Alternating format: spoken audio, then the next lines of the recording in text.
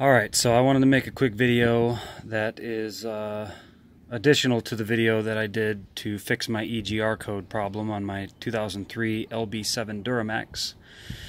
And I just wanted to, because I was looking at it all over online and I could not for the life of me find a decent vacuum diagram that really showed all the components and helped me understand it. So just wanted to do a quick video of how it should be set up, because my truck's running great and I am now able to pass smog. So if you're in California, you're probably in the same situation I was, where I'm not going to be able to pass smog unless I get that fixed.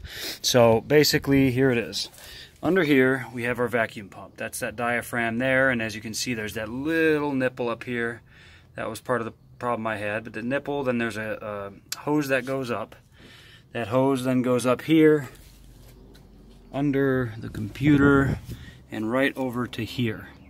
Okay, right there. I have my finger on it, this one.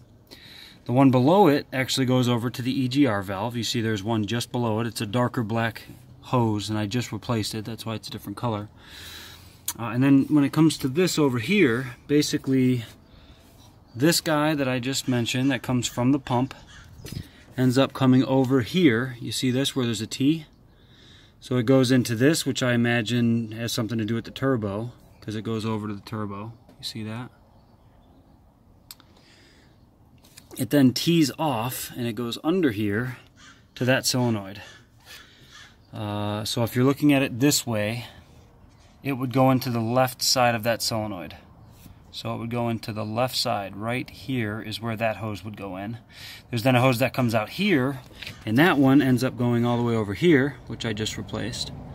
And then there's this hose that comes down and ends up going to the EGR valve. So yeah, it's basically a solenoid. So it goes from the vacuum pump to the solenoid, from the solenoid to this electrical setup here, and I believe that's just to measure what the EGR is seeing so that it knows whether or not it's doing its job, or at least the flow is correct. And then it goes from there over to the EGR, which is the dark black one down there, and you can probably see it way in here next to your little intake. I have it going there, under, and there back there is the EGR valve. Hard to see, but there it is. You can see it way down there. That's the EGR valve. That's the actual plunger right in here. It's the plunger. So that's what moves in and out to let gases in. So hopefully this helps you. If you have any questions, let me know. Hopefully it kind of cleared things up, because it was hard for me to understand if I even had the correct hoses on. And another thing that you can look out for, if you get like a barometric pressure issue and the mass airflow and the EGR, or a combination of those three, one or the other, or two of them, or three of them, then you can make sure that these vacuum lines are correct, because that is a very major thing that I realized because it happened to me. So hopefully it helps. I'll give you a nice video image back here just so you can kind of see.